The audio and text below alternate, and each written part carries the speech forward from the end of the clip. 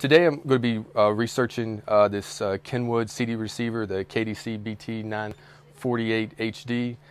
What we'll do first is we'll actually take the unit out of the box and document everything that comes with the unit so the customer knows exactly what should be in the box when they receive it in the mail.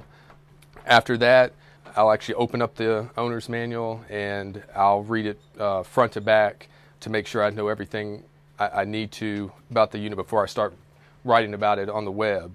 Once I'm done with the manual, I'll actually hook the unit up to a speaker, put a CD in it, hook it up to iPod as far as to test iPod compatibility, and then look and see what other accessories that we could add to this unit, whether it be Bluetooth, HD radio.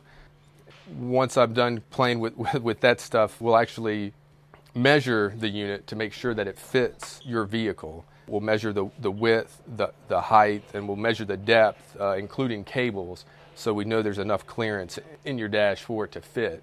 And additionally, I'll actually document in our database the wiring codes for the head unit as far as knowing what color wires are what, whether it's a speaker lead or a power lead or ground lead.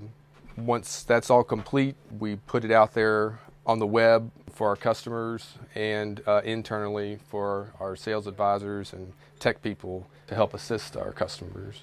We do this for every car stereo that we sell and every product that comes into Crutchfield.